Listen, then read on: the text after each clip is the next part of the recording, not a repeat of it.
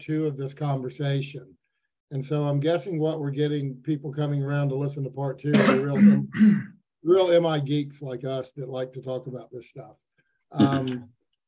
We're really looking forward to everybody's thoughts, ideas, and questions, and we'll try to get around to them as much as we can. And there's Big David Rosengren. Hello, Dave. This is the sequel with a mostly new cast of characters. Yeah. A few stars that were brought on from the first. It carried me over from the last series, yeah. Yeah. Well, let's get started. I think we got 90 minutes, so let's get rolling. You want to roll? I like the way Bill just takes charge.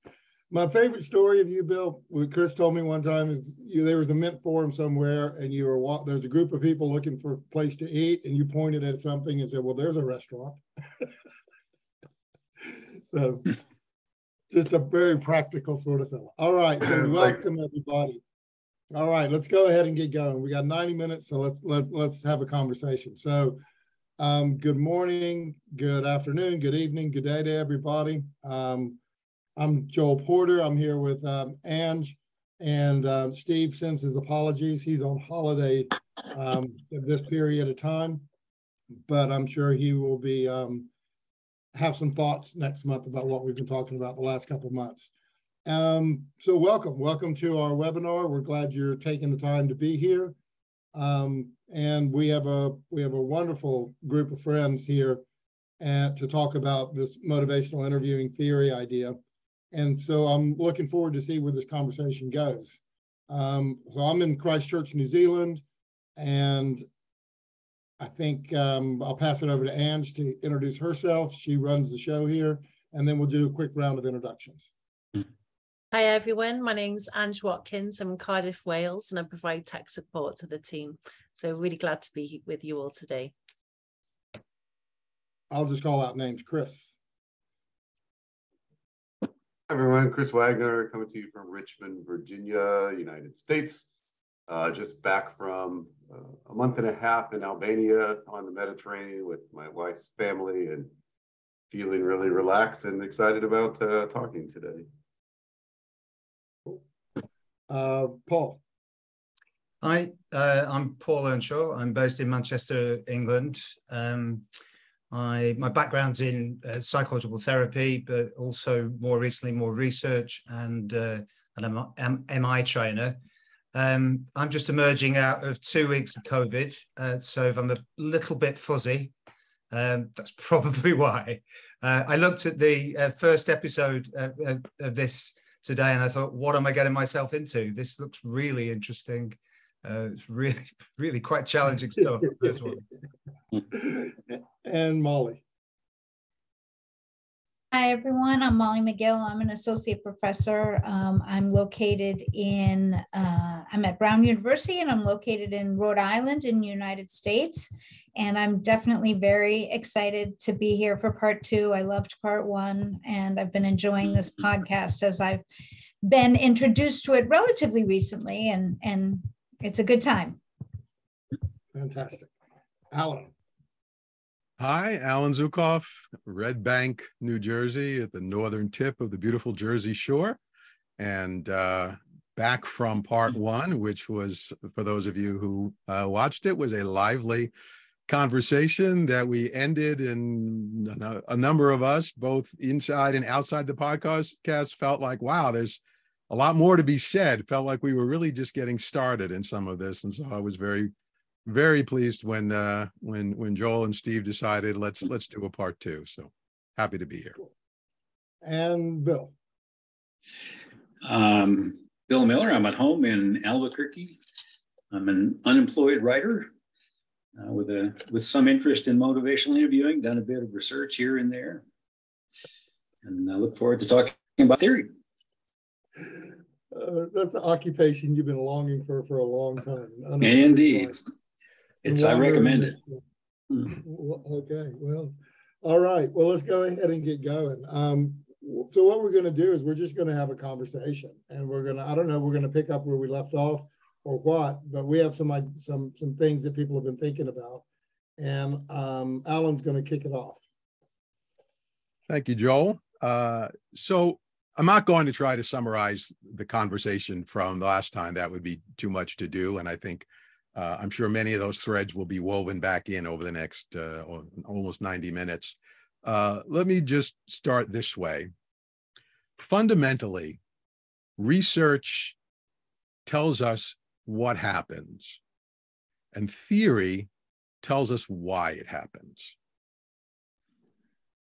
And MI has obviously a rich, varied, and really impressive store of research that has looked at not just the efficacy and effectiveness, but questions about the processes that are going on in MI and how those processes combine or interact or have particular effects. And the question of the why, however, I think has been left less developed and less discussed. The question of why is, of course, not a question that you can answer at a single level. So, for example, you can say, well, why did MI have an impact in this study? Why did it lead to behavior change? And you might be able to say from process research, well, there were a lot of affirmations in the, or reflections in those who changed, and in those who didn't change, there were many fewer. And so it seems like MI worked because, at least in part, there was a lot of affirming and reflecting, or there was lots of affirming and reflecting in the MI condition, and very much less of that in the non-MI condition, and therefore we can say something about the why. To me, the more interesting question, I suppose, is why would reflective listening lead to change? Why? We say acceptance facilitates change, right? That's what Rogers taught us, and it's a core understanding that lies at the heart of MI, and that when people feel not expected to change, they're more likely to resist or to be less likely to change. Why? Why should it be? What kind of beings are we? What kind of creatures are we, such that when we feel fully accepted as we are by another person, say, we become more motivated to change who we are, to become better, to become different, to grow? Why does it matter that, why is it that affirmation, someone conveying a positive view or prizing us, should result in, again, our increased likelihood to change behavior, among other effects? To me, those are the kind of questions that theory should be trying to answer. And what I think we have in MI currently are lots of theories that support the use of different elements of MI, or that give account of certain parts of MI. So we have reactance theory that suggests that the reason why it's not a good idea to prompt discord is that people will tell people what to do, is that they will try to defend their freedom to control their own behavior, and so on. So we have reactance theory, we have self-perception theory, we have references to Rogers and to the humanistic theory of relating, and numerous other theories as well. The problem, I think, is that these theories don't cohere. And in some cases, they're incompossible. That is,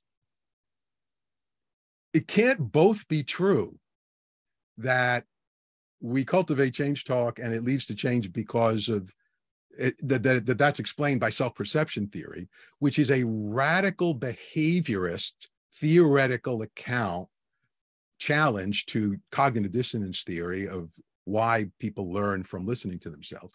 That can't be true at the same time as it's true that we are influenced, that we have a natural tendency towards growth and that we pursue our own telos, because behaviorism and Rogerian humanistic theory are incompossible. Yes, I did. It's not a new word, but it's a good word. They cannot exist together. One or the other of those two things must be true, or neither is exactly true, and we need to find a synthesis that actually maybe captures some of what both are saying. But I think there is value in our trying to think through these kinds of questions of what is really going on when we're doing MI. Why does MI work when it works? Why do we teach people to do what we tell them to do when we're teaching them MI? How does that fit together? And does that make predictions? Does that theory allow us to predict anything that we can then test and further refine that theory or disconfirm that theory? And as long as we're all speaking different theoretical languages, we've got the self-determination people, we've got the Rogerians and the humanists, we've got people arguing for cognitive dissonance theory, as long as we have multiple competing theoretical perspectives and no common theory language, I think in some ways we miss opportunities to really get a deeper understanding of how MI works and why it works. And also, most importantly, be able to use that understanding to figure out how do we do MI better and how do we teach MI more effectively. So that's my investment in this conversation. And so I'll stop there, and really interested to see what others might think of some of this. All right. Somebody want to jump in? I will. I mean, I love you, Allan, and I appreciate theory. I am by just my own preferences more of a scientist than a theoretician. I've never been that interested in generating theory, but I'm interested in reading it. And for the very reason that you suggest, if it tells us something that we can test that we didn't know before, yes, of course. And I'm happy that other people are thinking about this. I think we've done very well without a theory in motivational interviewing. Fascinating things have happened. And I don't think there is an organizing theory behind it. We've kind of linked several in, as I did even in the very first article, of, well, it kind of sounds like cognitive dissonance, or it kind of sounds like self-perception theory. But science really starts with careful observation.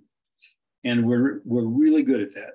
I mean, we've done well observing practice and trying to figure out what's going on. And that's exactly where Carl Rogers started as well. He wound up spinning a pretty elaborate theory that I don't think has had a lot of impact on the practice of person-centered therapy. In fact, the whole Truex and Kharkov book, which is strong process stuff, doesn't even mention Rogers' theory. They were just interested in what makes therapy more effective. The same kind of scratching your head, observing, trying to figure it out, without really going too far into the theory ends. So they're complementary things to me. But careful observation, yes. Hypotheses that are testable, yes. And we've got plenty of those in motivational interviewing also. And observation is the original meaning of empirical. What is the experience that you're trying to organize here? And theory is built from replicable hypotheses. So we've got a good foundation for people who are interested in developing theory. We're not short of theories that seek to explain motivational interviewing. As Allan said, we've got behavior analytic perspectives, radical behavior analytic, orthogonal interaction, self-determination theory, evolutionary psychology, Carl Rogers' own perspective, which could be a theoretical understanding of what's happening. I suggested self-perception theory and cognitive dissonance. And Gary Rose and I put together something kind of like a theory, or at least testable hypotheses around change talk and sustained talk, and talked about relational and technical aspects of MI. So all of these are kind of seeking to explain in a way why MI works. Now, to me, the test of a useful theory is it tells us something we didn't already know. And they suggest what places to look where we haven't looked. And that's a useful thing too. They can suggest new testable hypotheses that we haven't tested yet. So far, I don't personally know of a theory that has caused us to discover something about MI that we didn't already know. And so that's, for me, where a theory gets interesting. When it suggests something we hadn't really thought about before, and you test it, and by golly, that seemed to be true. Now, some of you may well disagree with me about that, but just as I was thinking about it, what theory has told us something that we didn't already know from experience? And that's where I start to get excited about things. Because I think mostly these theories have just given different names to aspects of experience and are working primarily in the context of discovery. And we haven't gotten too far into the context of justification, where you can do hypothetical deductive thinking and come up with something, oh, let's look at that and see something that we hadn't really seen before. I don't see a reason why we have to have an organized theory behind motivational interviewing. There are certainly researchers who wish that we would and are frustrated that the definition keeps changing and evolving over time. That's just the kind of animal that motivational interviewing has been. I also am aware that if you get too locked into a theory, it can be blinkers. It can cause you to focus on certain things and not see things in the periphery that are going on that are also quite important. So just in terms of philosophy of science, I think induction, abduction, and deduction can all work together. They all center around hypotheses. And I don't think we yet have a single theory, and we may never have a single theory that really guides and organizes what we do. But I'm interested in that level of thinking about here's what we're seeing pretty consistently. Why is that happening? That's an interesting question. And there seem to be lots of potential answers. So that's kind of Dust Bowl empiricist. That's kind of where I am with all of this.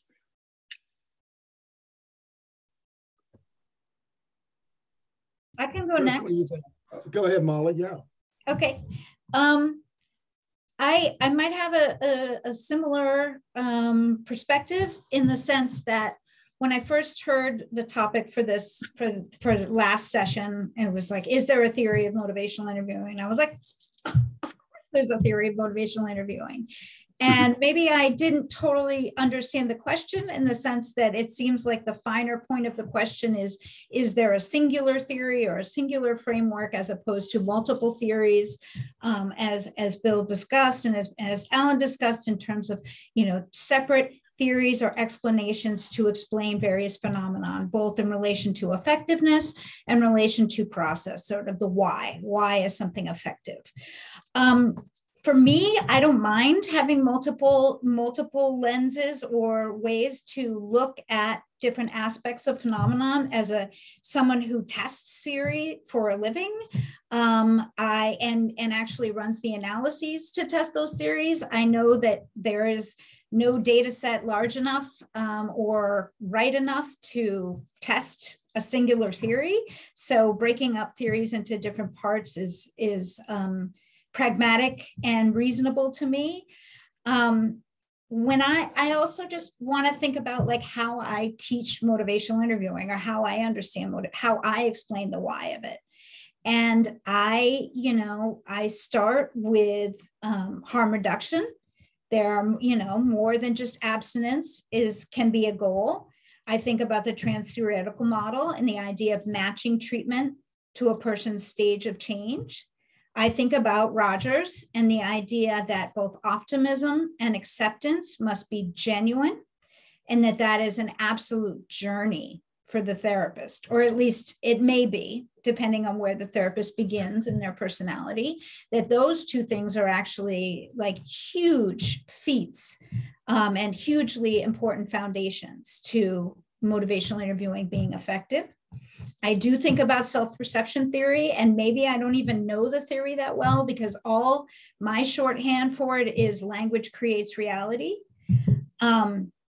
later I hit discrepancy and cognitive dissonance, and I talk about the technical and the relational hypothesis. And I'm very comfortable with like all of those different things. And I know that it is changing. And so sometimes I do get mad about it changing. But I do see it as adding.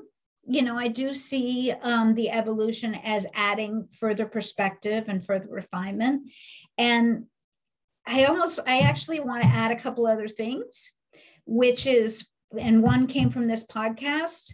I think something that hasn't maybe been articulated yet is this idea of motivational interviewing as a way to further therapist self-regulation.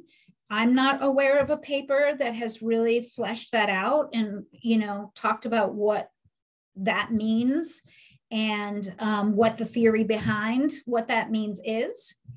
But it, you know, I've thought a lot about it. Just hearing it from this podcast and the idea of the role of the therapist's ego and how it influences what they, you know, how they are in a session. And also how motivational interviewing has changed how I hear words, and particularly words related to pathology or ways to frame human suffering, behavior change, et cetera. And I feel like our whole society is reckoning with language right now. And so that's, I think, a second, like, kind of unarticulated piece of how MI maybe changes how we hear. So yeah, just to totally complicate the conversation more, we're now adding to the theory as part of today's discussion. That's exactly what we want to do, Molly. Complicate it as much as possible and then see what we can make of it. Somebody who does like to call, Paul, you ready to go? Well, yeah, maybe hop in on complexity because, I mean, as I say, watching the previous episode, but also my own recent experience about developing an interest in MI theory has really been about looking at integration with MI with CBT, and some writing I've done about that, and also some research that I did with people who were experts in that area, both in practice and in terms of running trials, and really asking them what they thought were the underlying mechanisms or what were their best bets on theory. And I think in that process for me, I think I have a similar answer to the question about do we need a theory to Allan, but I think certainly I felt that identifying a number of limitations in MI theory. I mean, I think Bill and Steve have purposely stayed away from developing it as a comprehensive theory of motivation, and probably for very good reasons, I think. And I think the more you study theory, the more you get into it. I think the more you think, well, yeah, this is a good idea. I think maybe we could do with a theory that is pulling together lots of different theories that have already been talked about, and that will help us answer those why questions. You know, why does MI work? Why do certain theories or hypotheses within MI about what we do in MI, why does that work? Who does it work for? In what circumstances does it work for? And I think for me, that's one of the things that I've really looked at, is thinking about contextualizing our insights into why MI works. I think a lot of the research that's been done is fantastic, has revealed a great deal, but I think it has tended to be, I suppose, very, very individualized, but at the same time, not really service user centered. I don't think there's been a great deal of asking of recipients of MI why they think it's working. And I think one thing, you know, there are lots of different things, and I'm sure Molly's got ideas about how you can test these out or whether you can't, but as a relational social intervention, I think we're interested in what is going on between people in that interaction. And I think one of the philosophical positions that I looked in was really thinking about how we understand mechanisms of action. I think there's a lot of confusion between what people understand as mechanisms, what they describe as models, what they describe as theories. And I think I'm with Allan on this, is that I think if we are studying mechanisms of action, then that does give us some opportunity to then test that out in practice in some way, and in that process develop theory. So I don't think developing theory is a bad idea. I think for some people, it's just not their thing. They don't want to do it. They're quite happy it works. They know it works. But if you like, we've known for some time now that MI works. We've done any number of outcome studies that seem to suggest it works. And we've been thinking about why it works, but maybe it's worth continuing doing that and actually delving deeper into why MI works and whether there are kind of core concepts that we can pull together from different theories and think about if that gives us a better explanation that we can then test out in further research and in practice. That'd be my initial thoughts.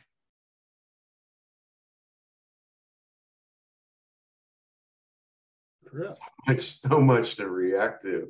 I don't even know where to start. I'm really resonating the moment to that, idea of I'd really love to see a swing from outcomes research to process and process outcomes research being the kind of primary focus going forward. And there's lots of external funding reasons that maybe hasn't happened or is going to be difficult to happen. But I do think just following on Paul and Molly in particular, that we'd learn a lot if we would, have a lot more research on what's happening, and what are the effects of what's happening in the moment and for whom and, et cetera. Backing up a bit, I watched the last webcast. I really enjoyed and appreciated that and the give and take between people on it. The main takeaways for me were that I really resonated with the idea that there are multiple potential explanatory levels that you could look at what's going in and MI at these different levels, and that I'm still turning around what Allan said. Maybe they conflict with each other, but maybe they're on different levels, and there are different ways of explaining things depending on whether you're talking what's going on phenomenologically for someone, what's going on biologically for them, what's going on interpersonally. And the other main thing I took away was, I think from Kathy said, MI is a bit like a magpie bringing home the shiny bits of things from various places. And, I like that feel about MI, that it's kind of like this going out and gathering things that seem to make sense in the context of what we're trying to do, working with people, and seem to be useful, and not getting too caught up in like necessarily all the larger structures that the bits come from. I think that's been something I've liked about MI from my first exposure to it. I'll say I don't think of MI as a thing.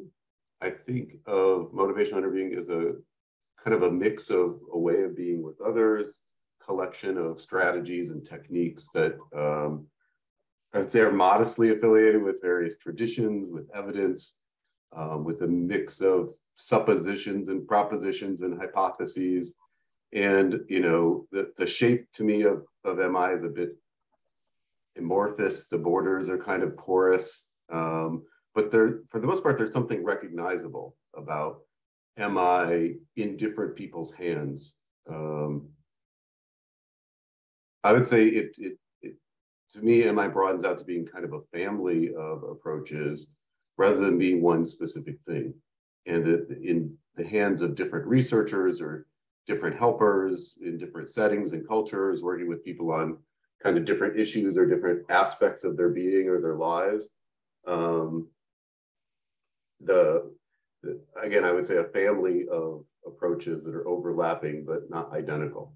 What we see in a single session research study around a health behavior that's MI, there's only bits and pieces of what's in the MI3 book or the MI4 book to come. And I'm really interested in this idea of trying to productively view MI through multiple lenses and kind of see how that's helpful, because I think that it can be really helpful to practitioners in the moment trying to figure out this puzzle that's in front of me, which pieces should I pay attention to?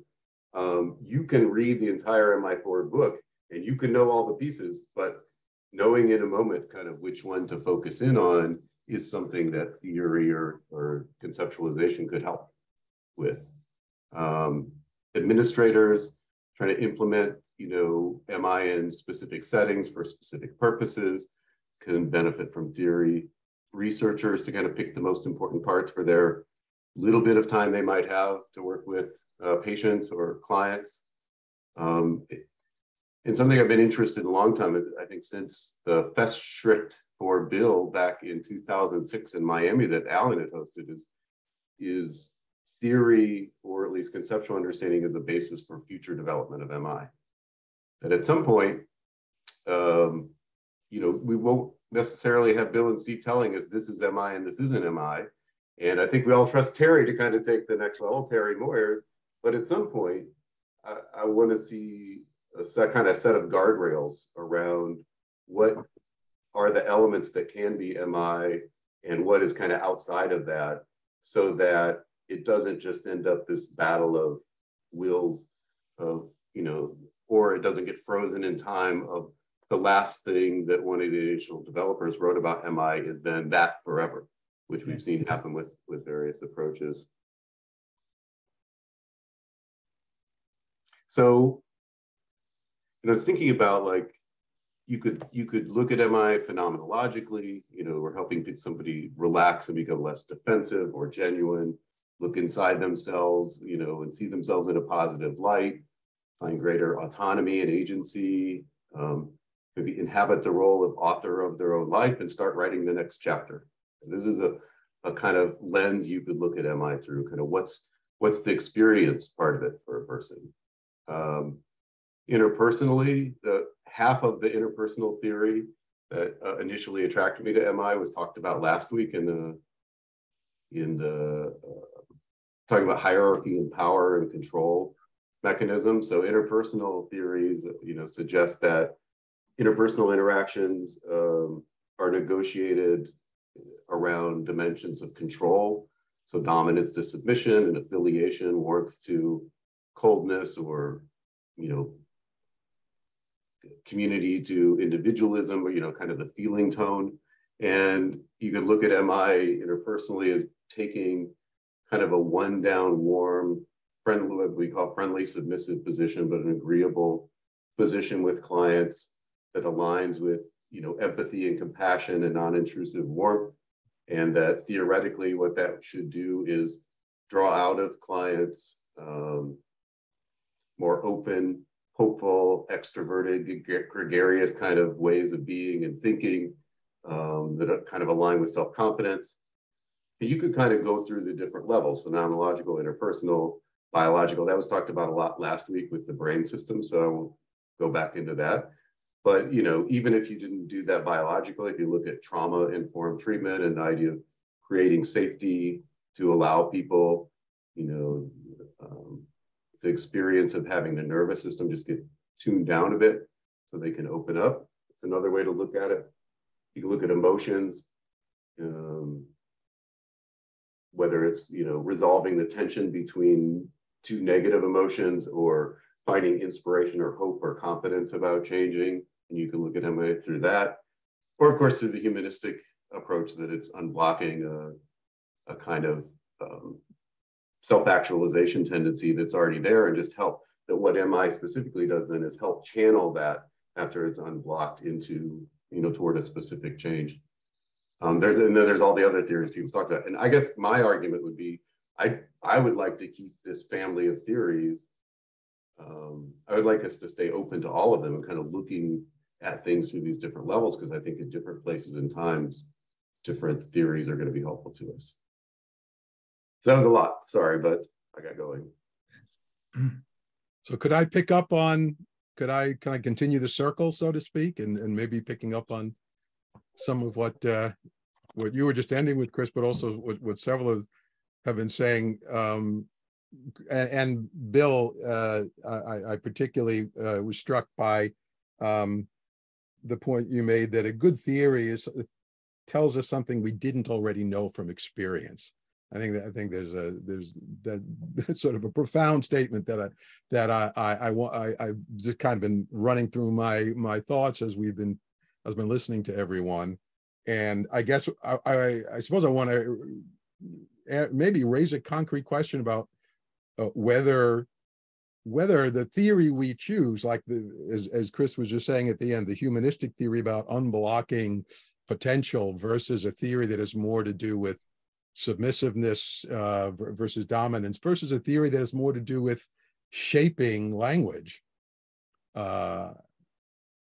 whether that matters. Ultimately, does it tell us anything we didn't already know if we sort of can we ask questions that would tell us this is a better theoretical account for why MI works or when MI works than this is? And I don't know that I don't think we have that yet. I think to me, that's one of the areas of research that would be most interesting. So just take one example, and then is autonomy support versus influence.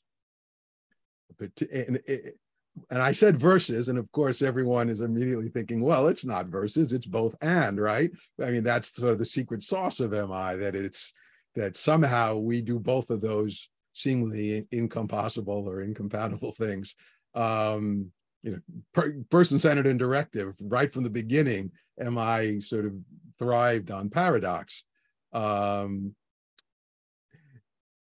question for me is it possible to test or to determine whether at certain moments or under certain circumstances, there would be more impact from strongly focusing on supporting and emphasizing client autonomy than in thinking in terms of influencing the client to move in a particular direction through the selective reflection and elaboration of the change talk we've heard. I talked about this a little bit all the way back in 2017 at ICMI in Philly.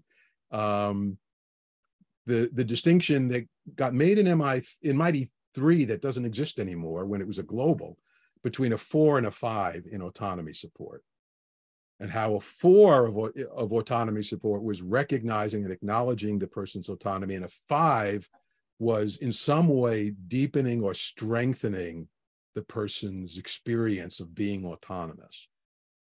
I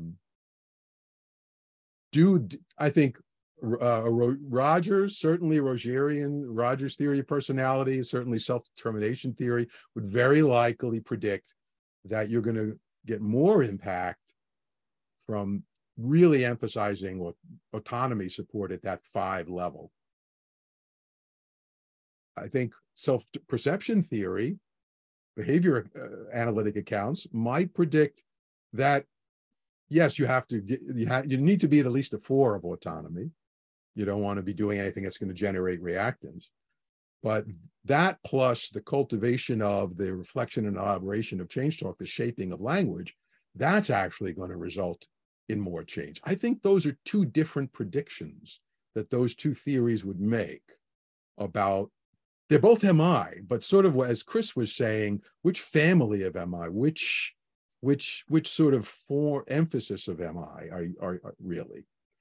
Oh, look who's joining us. And so that, I think a question like that, or the other big question that I've had for years and years, is self-esteem. Self-esteem appeared in the 1983 article. It sort of disappeared from MI theory not long after.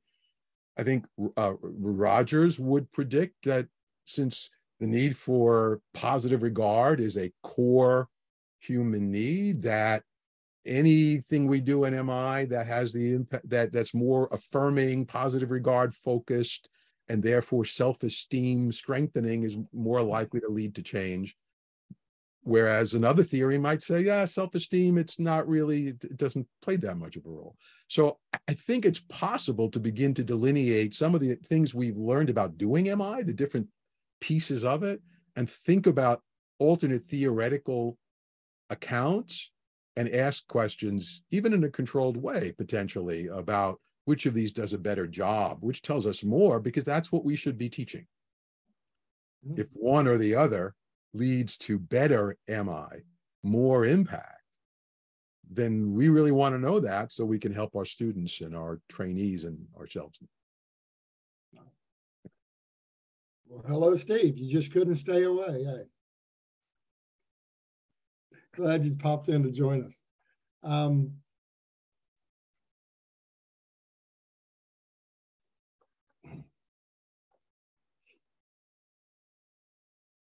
So I'm trying to think, right? I'm trying to think. I love that expression.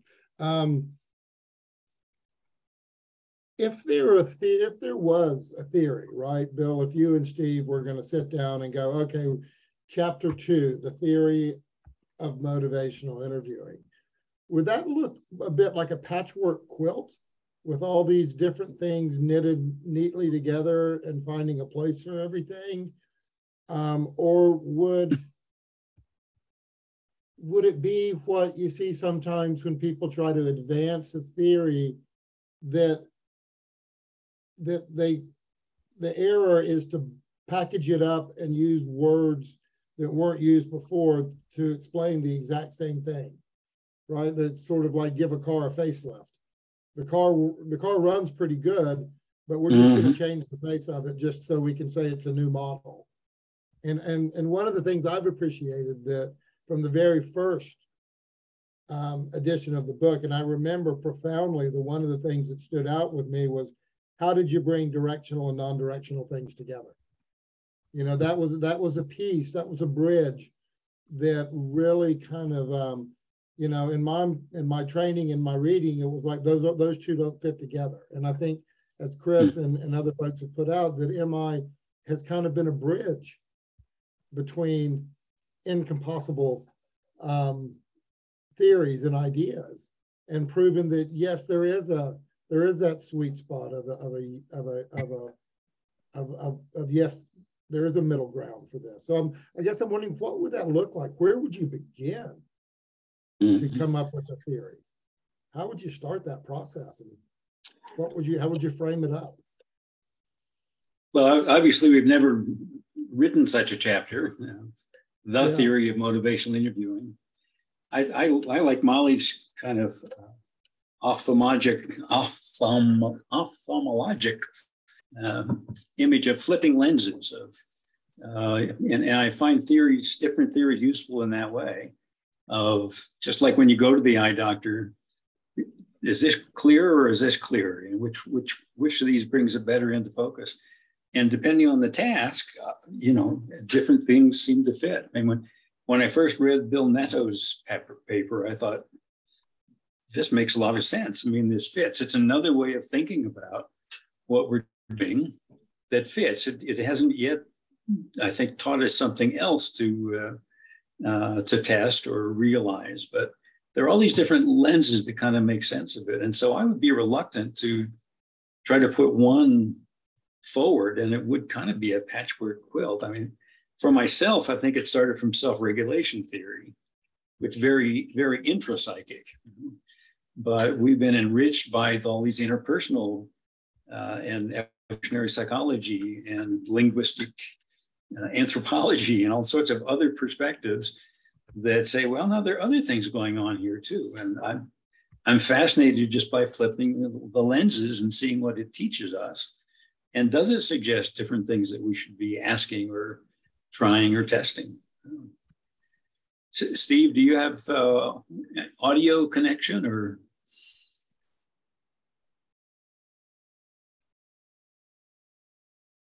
No, he doesn't. Okay, all right. Okay. You're just a passenger today. Eh? He's non-directive today, yeah. Molly, what are you thinking? Well, I would just add something very briefly, is the question of like, are we asking something of motivational interviewing that we don't ask of other theoretical models of intervention?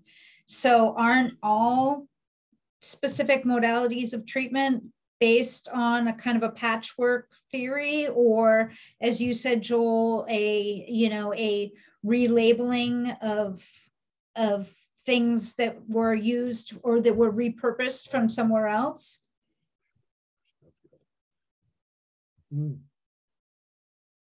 So I guess just to I don't think so. You don't think so? I think so I don't think we're asking. Yeah, so Rogerian person-centered theory. So Rogers has a theory of therapy, and he has a personality theory, a theory of personality development and human being that are relatively seamlessly integrated. One flows very logically from the other. I thought Bill's earlier comment, now another one that I'm going to be thinking about for a while, that as far as he can tell, the personality theory hasn't had much influence on person-centered practice, I think is a really interesting sort of observation. It did where I came from. So I was trained in this was the modality I was trained in at the graduate level. And so for me, when I'm thinking about doing MI, I'm thinking about part of what I'm holding is this idea of the person I'm with as someone who is struggling with conditions of worth, who has, because they have internalized conditions of worth, mistrust themselves, do not feel they can allow themselves to pursue what would spontaneously or organismically, as Rogers would say, would emerge from them, but rather they must shape their behavior and even not be aware of wanting certain things or feeling certain ways, because if they allow themselves to pursue this or they allow themselves to know it, those conditions of worth that they've integrated will leave them feeling anxious or self-loathing. So part of what I'm thinking about when I'm doing MI is how do I provide the conditions under which this person can come to trust themselves more fully? So for me, there is a very clear sort of, and I suppose what concerns me a little bit is that I'm probably, the only people who do MI that way are probably me and a small number of people who I've taught, right? And it's an interesting question. Is that a helpful theory to have behind my practice? Now, I'm not consciously thinking about that at every moment when I'm doing MI. When I'm doing MI, I'm thinking about engaging and focusing and evoking and sort of where's the ambivalence, and that this person is, where are they stuck, and how do I help this person tap into their inherent motivation for change? But it's immediately underlaid by this idea that inherent motivation to change comes from this organismic striving, that it's an expression of their self-actualizing tendency. So I think there are many therapeutic approaches that don't try to do that, but I think Rogerian therapy can.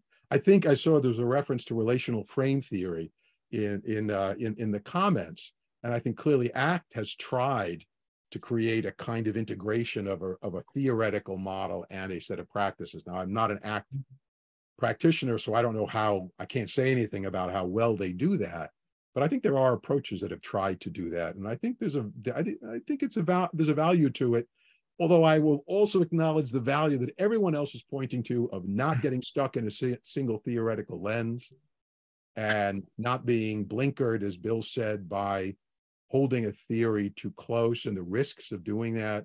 And I think there's a dialectical, I suppose, relationship that I want to maintain between those two visions. Yeah, just going back on that point, and maybe extending what he's not extended, but talking about CBT a bit, Alan. That's my background, and I think Molly's saying, do we hold other therapies up in that way? Do we ask them to develop and test theory? And I think the answer is definitely the case. Like you say, relational frame theory that's in that world. I'm not an expert in that either. But I think, it's generally accepted in those worlds that that psychotherapeutic approaches have some kind of a theoretical basis for the intervention, and that they then test that out. I'm not saying that's necessarily right, or MI should do that, but MI has, over a period of time, used theory. It was based in theory, as far as I can see, right from the beginning. It's changed constantly. Some people have actually accused it of being theoretically inconsistent or underdeveloped, which is, as I can see from the discussion, is absolutely fine. There's not a problem with that. But certainly, I think holding it up against other psychotherapeutic approaches, it does it does sit to one side, and I can't decide whether, you know, that's actually a brilliant thing, and it does give us a lot more options, or whether we do actually need to put a bit more energy into theory-driven research in motivational interviewing. And I'm also intensely aware of how that would be influenced by a number of different philosophical perspectives. Allan's just articulated his Rogerian bias. People would have other ones, and that's where we'd end up. But that's fine. You can have all those different perspectives, and whether you need to pull them all together into one unified theory or not is a very open question. I think somebody could have a go at it. I think somebody here could have a go if they wanted to. I really like the way Chris explained, you know, the different levels that he's already thought about that could be underpinning any number of explanations why MI works. We know what they are. There are a lot of them, and I think Bill summarized them very well at different times. You know, it's a contrast effect. It's maybe at some level mitigating imbalances of power in relationships, which I think, again, is something we could develop in MI. I think thinking more, we don't really operationalize power or how that works in relationships, but yet we think of MI as a power yielding approach. There's something about the way we talk to people that yields power. If that's the case, what do we mean by power? And how's that relevant? How does that explain why MI seems to work with certain groups of people, for example, or works with people who may be a bit more marginalized or whatever? So there's all sorts that can be thrown in there. I think it's worth giving it a go, personally. I think it's quite an exciting idea, but very daunting. And if I could just clarify, I'm of course, every treatment or intervention model needs a theory. I'm asking the question of a theory that is not an integration and a formulation based on other constructs and ideas that were already in existence. Right. Okay. Mm-hmm. Mm-hmm. They all have patchworks, I think, is my point. Yeah. There were interesting comments in the chat about the cross-cultural applicability of MI. And one question was, are there studies showing that it's effective in other cultures? And I think that's very clearly the case. More recent ones from China and Iran, for example. So it seems to be producing effects across very, very different cultures. But what does that tell us about theory, or how would that inform our thinking about this? So I just noticed those comments go by. I think one of the things that, kind of going back to some of what Chris and Allan were talking about, would be kind of, well, does that cross-cultural convergence have to do with acceptance? Does it have to do with somebody trying to understand? Does it have to do, is it a more of a spirit effect than a technical effect? Maybe are there some things that are just universal for human beings to experience in a positive way? And then that would kind of go back more towards a Rogerian way of looking at humans and personality and creating, the conditions, the necessary and sufficient conditions. Is there something to that? And in MI, and I've heard Steve talk about, rapid engagement. Is there something about the empathic rapid engagement that happens at the first encounter, the first psychological contact, that puts somebody at ease and lets them sit with conflicting emotions, thoughts, and feelings in a way where they don't have to push one way or one another way? Is ambivalence a core aspect of motivational interviewing, if there was a theory? Where does that fit in? It sits somewhere between self-perception theory and somewhere between cognitive dissonance, because there's just a little gap between those two in and of themselves. I'm sure the people in those different camps would tell me I'm an idiot and I don't understand if I see it that way. But that's a big piece of it too, that cross-cultural piece. And having trained around the world, and in China and Myanmar and Singapore and Malaysia and Indonesia, and seeing people kind of really resonate to motivational interviewing. And I just kind of wonder what is it, you know? Is it? Because Yeah. I train the same across cultures for the most part. It's the same material. Although when they do it in translation, I don't necessarily know what's being said.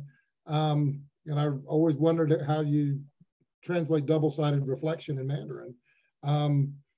But there's something there though, Bill. I think there is something that MI taps into that's more about just behavior change and technical and listening and responding to change talk and sustain talk.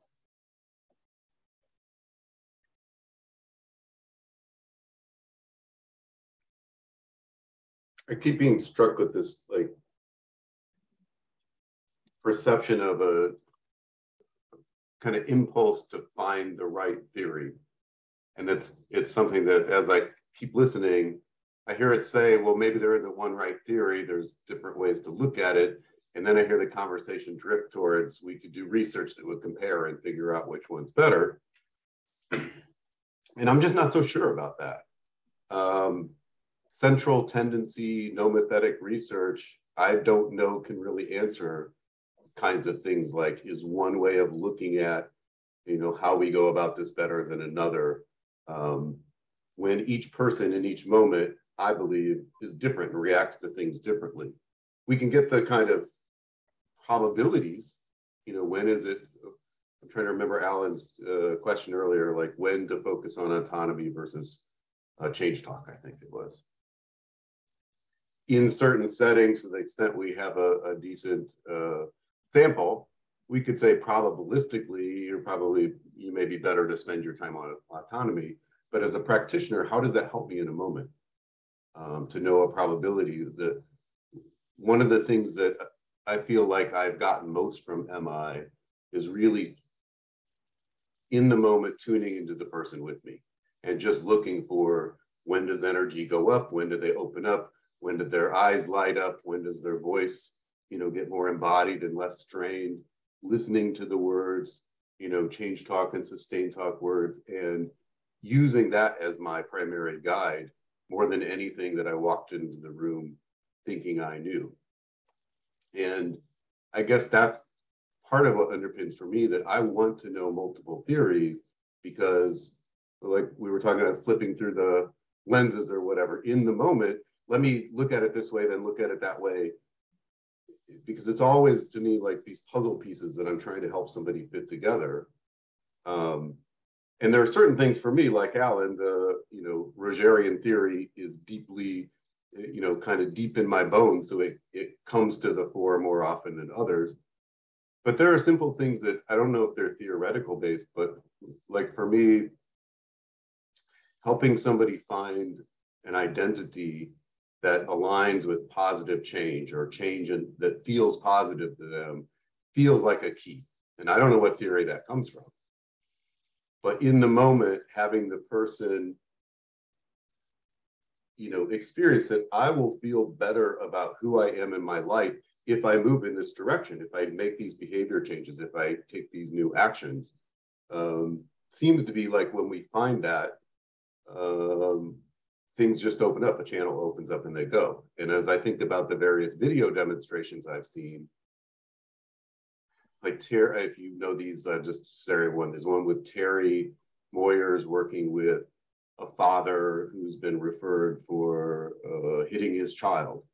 And to me, like the moment that things really open up is when the father perceives that making changes represents him being a good father and wanting to be an even better father and doing the best for his child, as opposed to the frame that was put in initially, which was kind of a punitive frame of, you know, you're an abusive person and we have to figure out how to get you to stop doing these things, which had nothing to do with his why of why they were doing them. It was like an outside in. I realize I'm all over the place.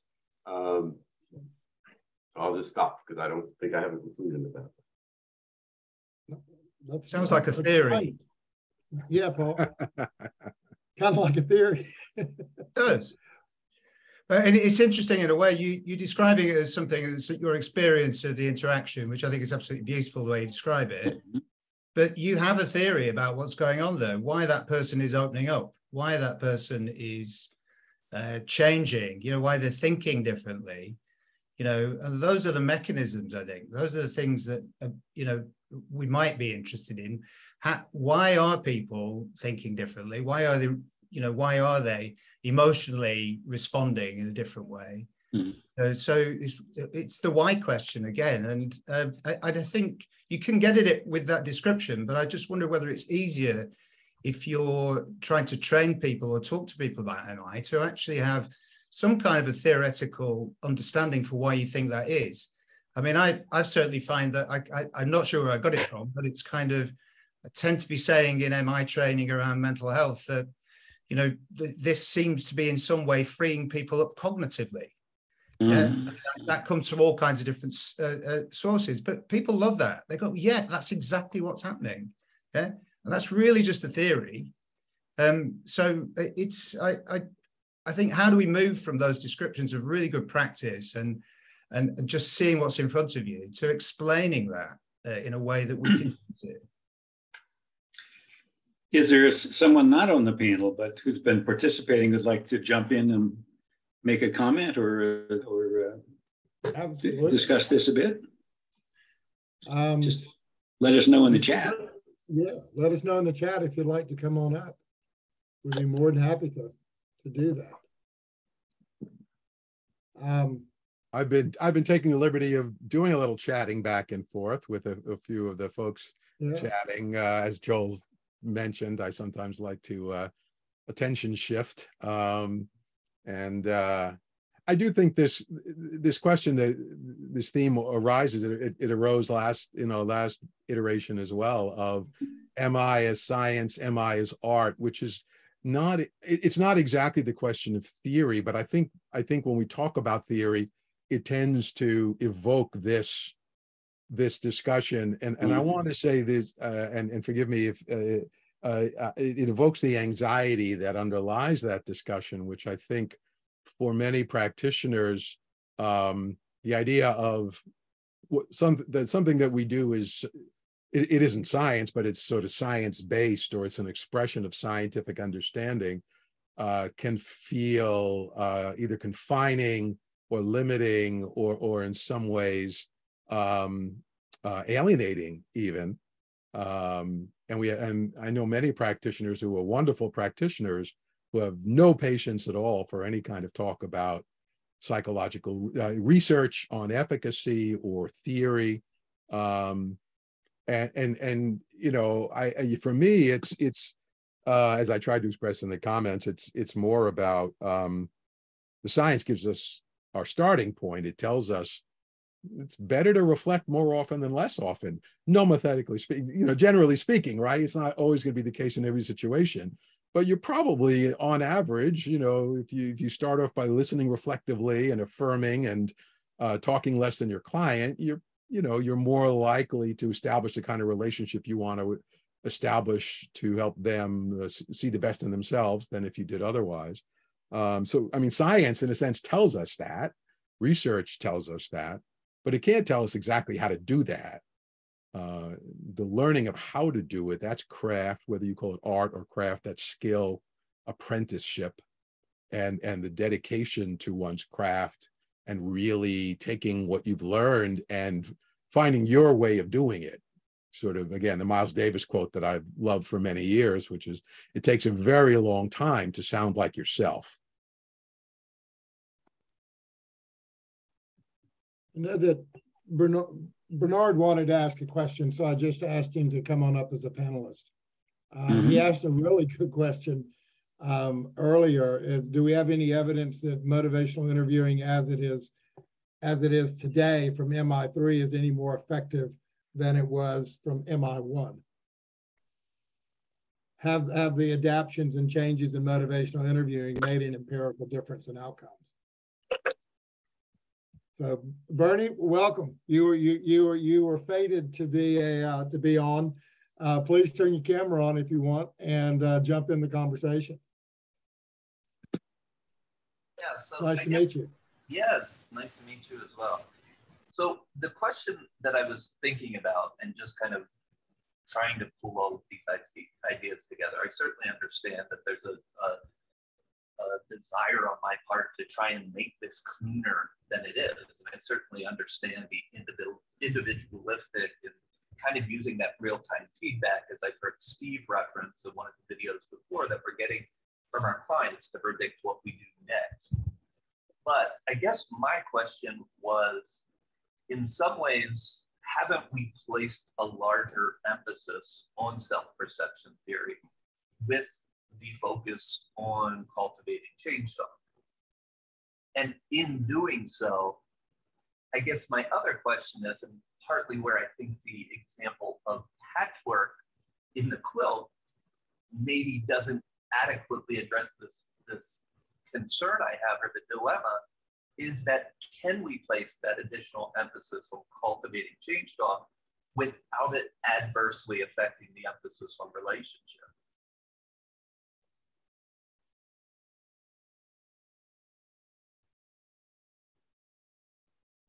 I remember an article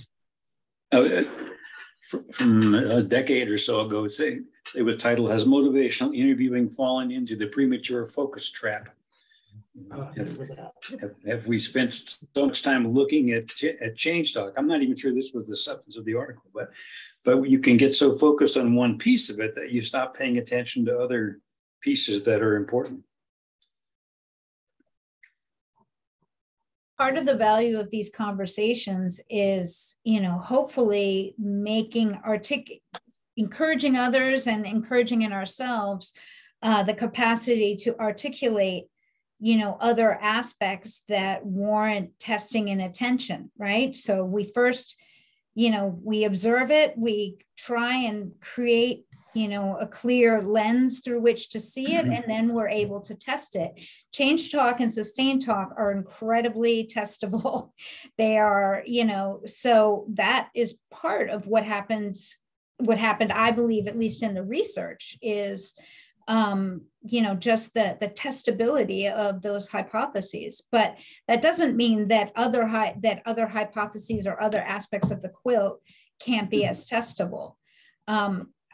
There's a lot of heartbreak there, I will say, without, butchering the study too much. I mean, I keep thinking in this conversation about the John Morgenstern study, where, they compared the sort of pure relational element of motivational interviewing to the motivational interviewing that had more of the components of the intervention. So the things like the pros and cons, or, and they both worked equally well. So, so there's the heartbreak of averages, and there's the argument for looking at moderators or looking at different subpopulations that may respond better or worse for different methods. I think I'll just stop there, but that's what your question, that's what your question brings up for me, Bernard. And I think that also ties back to Chris's point about averages and versus trying to understand individuals. And I think we all intuitively sense when we're doing this work that we don't do the same exact thing, no matter who. We don't do the same thing with every client. Even if we have a thoroughgoing theory and we're thoroughly sort of grounded in MI, and we adjust what we do to different clients based often on what might be an intuitive sense of what this person needs in this moment, or what's more likely to reach them in this moment. I think there are ways to study that as well. I think some of the methods we use, more qualitative and phenomenological methods, can get at some of those differences in interesting ways to try to really understand, is there something that would tell us what we could then teach again to, the people we teach about, listen for this or look for this. And if you're seeing this or this combination, move more in the direction of autonomy support than cultivating change talk, or vice versa, or, or whatever the elements might be. And I don't think we have that. We don't have that level of sophistication yet, or sort of like that kind of fine tuning in the research yet. I think we had to start, Molly, where you were talking about with the things that are most studyable. And I think it was completely sensible and has made a huge contribution to focus on, change talk and sustain talk and the relationship between the evoking them and outcomes. I think what I always, I always hear Terry in my head, which is, is that no matter where we are, I feel like Terry's always saying, we've just scratched the surface. We're just getting started.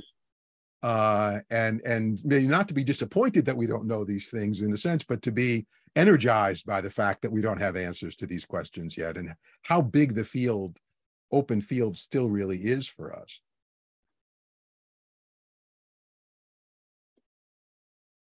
Wow.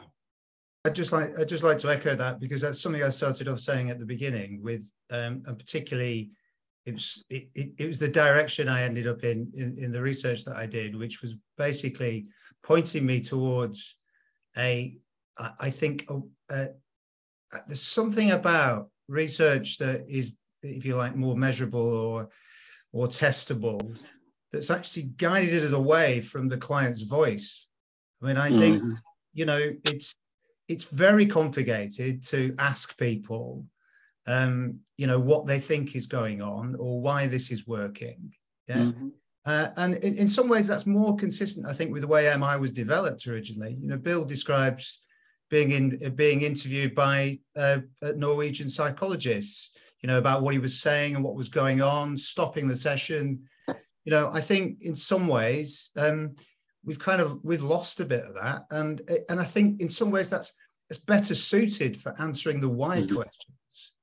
Because if we just focus on outcomes, I think we just become, I don't know, it just closes you off in one direction. And, I know it's difficult. And I remember having a correspondence with Molly about how difficult it was, in terms of not being able to get the funding and also research that's carried out in real services and not just efficacy-based research.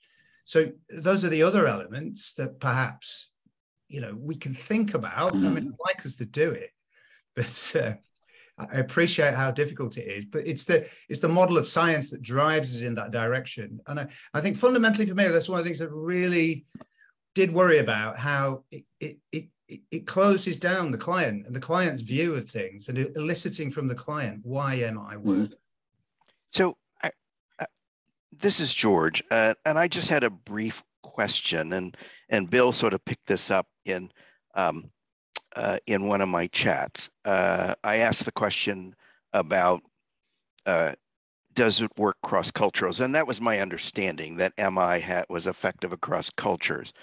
And Joel sort of responded as well, which is that I know that Joel teaches, and a million years ago, I was in undergraduate philosophy, and that social science testing is just a messy sort. So to try and find a consistent theory. I guess the second part of the question, though, Bill, was the theories we're talking about are sort of Western theories, and this culture is, and this panel is primarily sort of a Western view of the world. And I'm just wondering if in your conversations with folks who are native to those other cultures, what they might add to this conversation about what is the theory or what works behind MI. So that was the second part of the question, because at the forum I see people coming and talking about this, and that was my question, Bill and Joel, was, what would they say? What might they say differently if they were here? I mean, my own range of exposure is limited, obviously, but MI is very Buddhist. I mean, it seems to fit well with a Buddhist perspective on relationship and how we are. And I wonder, Joel, what your Maori colleagues might be saying about what's going on with this. Native American populations here in the Southwest say that this is most like the way we are with each other at home. And so it kind of fits in that way. And in a Pueblo in the Southwest or native population in the Southwest, to come in and tell somebody what's wrong with them and what they should do is psychopathic behavior. I mean, you wouldn't do that, you know. So I think we could learn very well from asking the question that George is asking. Bill, I would, you know, having worked closely with Maori clinicians and MI trainers and working with the indigenous people in Australia, the Aboriginal and Torres Strait Island people that I've had the real privilege to work with, you get a very similar answer. That this sort of spirit way of being with each other, of trying to listen and understand, it's what it comes natural. And then that overlays with you're not coming in and telling us what to do, which has been an effect of colonization over the years. If Tiffany were here and he were in the audience, he could probably speak much more eloquently to it than I could. But I think there's something about that. It's a more natural way of being. Some of my experiences in Southeast Asia, and certainly if we have folks out there as well, is that it's a way of working with people which feels intuitively and naturally normal and right, but a lot of their training is very Western training, and it's very expert driven. And that's one of the biggest challenges some of the physicians and psychologists and health professionals I've worked with is kind of the hierarchy that's naturally in the society just because of who they are and what they bring. And I had a psychiatrist in Myanmar tell me that if I were to ask the client what they thought the problem was, that I would lose face completely. I'm supposed to come in and look at them basically and figure out what's wrong. So I think MI kind of frees people up a little bit to do what feels normal and natural in their normal interactions across their life, except when they're in their room or they have their jacket on or doing the work that they've been trained to do. And the biggest question I typically get in Singapore is, our patients just want us to tell them what to do? And I say, how does that work? And they say, well, it works for some people, but not others. And I said, okay, well, what do you do? We tell them what to do again, you know? And so they have found MI to be really helpful when they found a particular place for it.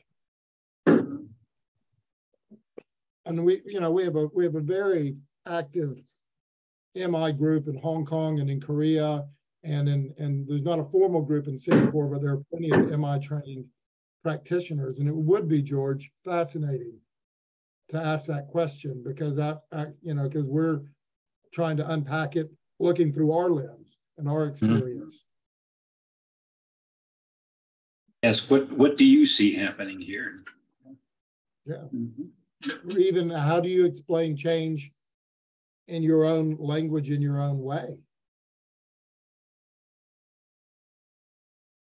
But one thing that I have understood is that every language that I've spoken with people that I don't speak, whether it's Mandarin or Cantonese or Malay, everybody has words that they use to talk about change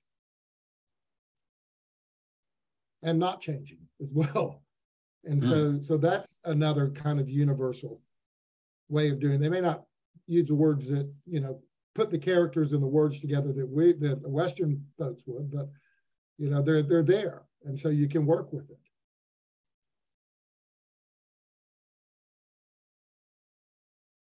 I wonder, as I'm sitting here rambling and listening to my thoughts, what has motivational interviewing really uncovered anything that's new that we didn't know by experience before? Or is it just shining a light on things that happen every day and paying a particular attention to it, like how people talk about change? So I'm going to jump in very quickly, and go ahead, because I think that the answer to that question is definitely, clearly yes, and at least from the perspective of what was available at the time when I was being trained as a psychotherapist. I was trained in psychodynamically, humanistically. I also did work I've done CBT in research studies, So I've done interpersonal therapy. I've done a whole variety. I started off as a purist, ended up as an integrationist.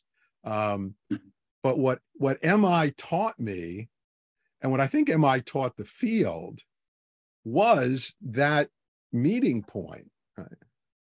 You were either a behavior therapist and you prescribed, and you did it. You created exercises, you prescribed activities, or you were a person-centered therapist and you were completely non-directive, or you were a dynamic therapist and you were even more non-directive, but you look for opportunities to interpret unconscious process. And this idea that you are person-centered and directional, client-centered and directive, that you are doing these two things at the same time.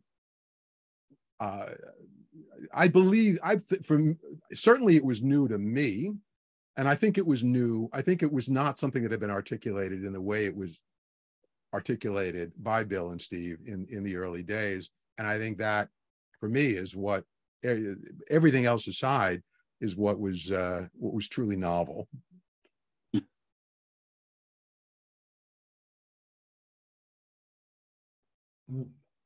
I would support that.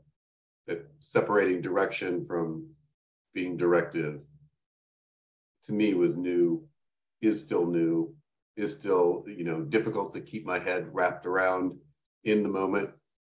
That I do think that before MI, being non-directive meant really not having much direction in the flow, and it's not a bad thing.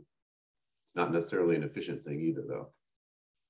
I think it's still, I think it just was, I think that still is the case, Chris, right? And I think it's not an accident that now the meta, we heard from Robert Elliott at PCE 2022, that the meta-analyses are beginning to finally show, client-centered therapy is sort of less impactful in certain important respects than, say, CBT, which is very disturbing to the person-centered community. But you don't see that in the MI research that's incorporated in that meta-analysis is part of what supports the efficacy of client-centered therapy. So I think there's still a lot of directionlessness in the way person-centered work can be done, in the way a lot of so-called dynamic or psychodynamic work is done, often badly, out there. And I think there's still a lot of directiveness, telling people what to do. Those things are still, and then we have this third stream, I think, that MI sort of represents. Yeah, I missed the directive scale on the mighty, directiveness scale on the mighty. I believe it, because I think it was important at the same time. And that's one of the things that struck me, like I said earlier, was bridging the two opposed ways of being with people and working with people. All right, well, look, wow, time flies when you're having fun, that's for sure. And we're at an hour and a half into this. And I'm just gonna ask you, Steve, if there's anything you'd like to share, if you got your audio up and working before you take off. Okay. Okay, you're not going to say 5 more minutes. I think he's saying 5 more minutes. He still has. Yeah, no, that's fine. That's fine. Okay.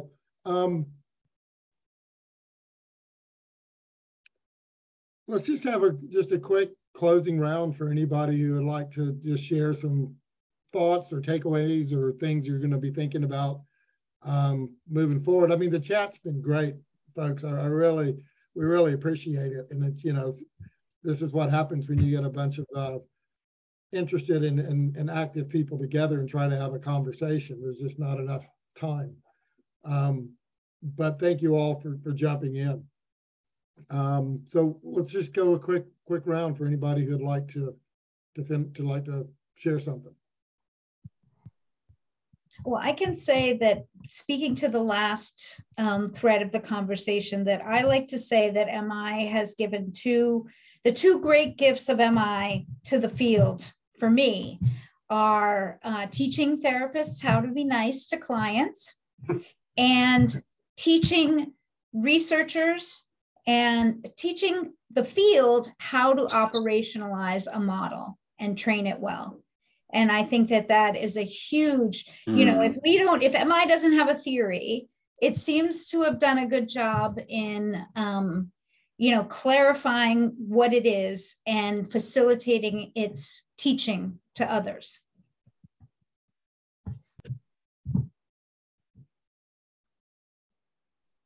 I'd also like to say that I think MI is theoretically rich. It's been based on lots of different theories. We've talked about that. I think it's developed over time and it's still developing. And I actually think it will continue to develop theoretically because there are people interested in doing it. I'd just like to thank people for talking about this today. It's been really good. People ask me, where do you think MI is going over the next 10 years? And my usual answer is, I have no idea. It's interesting, evolving, growing, morphing thing. When we wrote each of our editions, we had no idea what we were going to say in the next edition. It's quite different each time. So I have that sense of an organic thing that is continuing to grow. We have done well with understanding how to teach this and, as Molly said, to get the model into practice. And that I certainly feel good about. And in a way, the book I wrote with Terry raised for me that what we've been doing is talking about how you practice, whatever your model is, whether it's behavioral or doing diabetes education or whatever.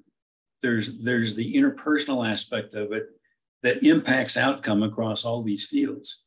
And really that's where we've been focusing. Can I make a couple of observations? I don't know if you can hear me above. Hey, we can, yes.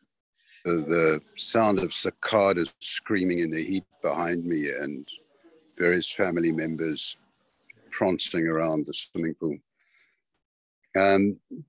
Two experiences strike me that might be fun for you to reflect about. One was this idea of client-centered and directional.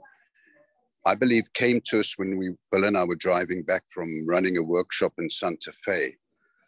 And we decided to write a paper on this called What is Motivational Interviewing? And I think that's where we put this idea out. I remember the feeling that I had at the time. I can even remember the road in front of us.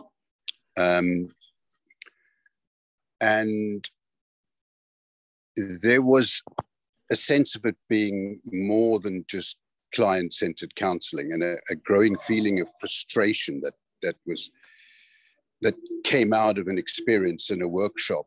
I think of people being cozying in a way, using a client-centered approach, sort of cozying up to somebody and staying cozy, and it not having momentum, the conversation.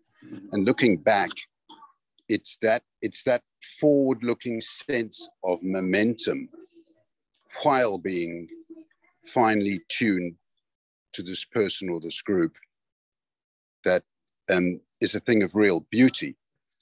And then there's another experience that I had that has completely changed me, and it's just beautiful to see both Chris and Allan on this call, because really it was your rootedness in client-centered practice that helped me understand that this rigorous pursuit of behavior change, which I bought into, I think, because I was research orientated and this was the way we were defining MI. When we made a decision to drop the word behavior and just have the word change, that was extremely liberating. And it was Allan and Chris who were principally responsible for helping me see that. And it remains that way for me. One other observation, this discussion has been just so rich, because I've had 101 truly bizarre distractions this side. It's been extraordinary. There's a party on the hill opposite us, with the sound of this party is reverberating across the hills here. But I have this feeling, and I think Allan knows this and is probably a bit worried about it. I know, and it's a tension between him and I don't sense it between Bill and I, but that the more I look outside of the world of therapy, the more I notice MI familiar processes going on. And I feel that this is could be a source of tremendous knowledge and wisdom and understanding for me. And so as I leap into the crazy emotional dramas of sport, so do I see the same pitfalls that we've identified in MI and the same promise of better practice, but being carried out by people who've never heard of MI.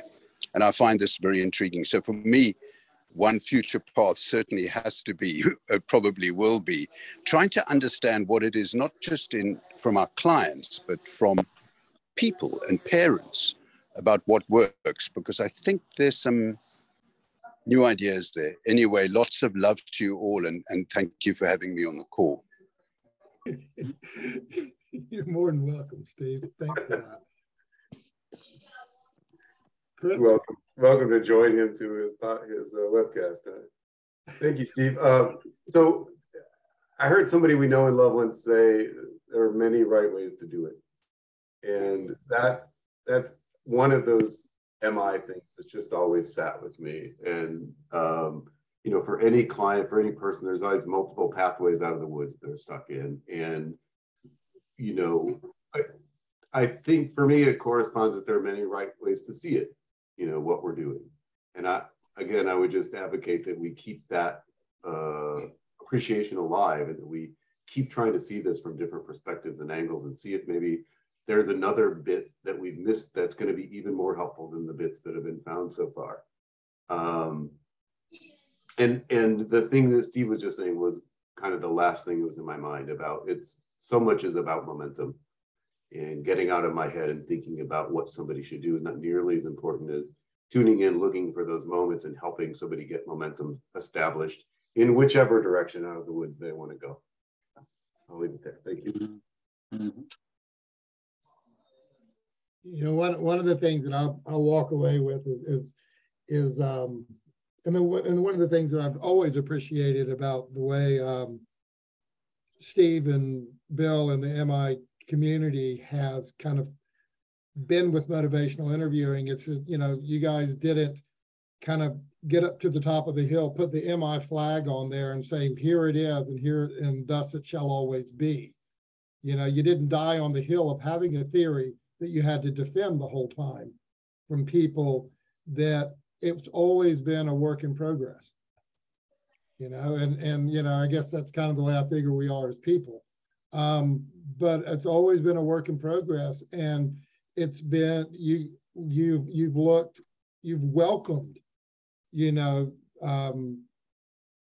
debate and different ways of looking at it, and the MI community is so rich across professions that it's not just all clinical psychologists, you know, getting together and doing what clinical psychologists do when they get together, which is kind of frightening to me. But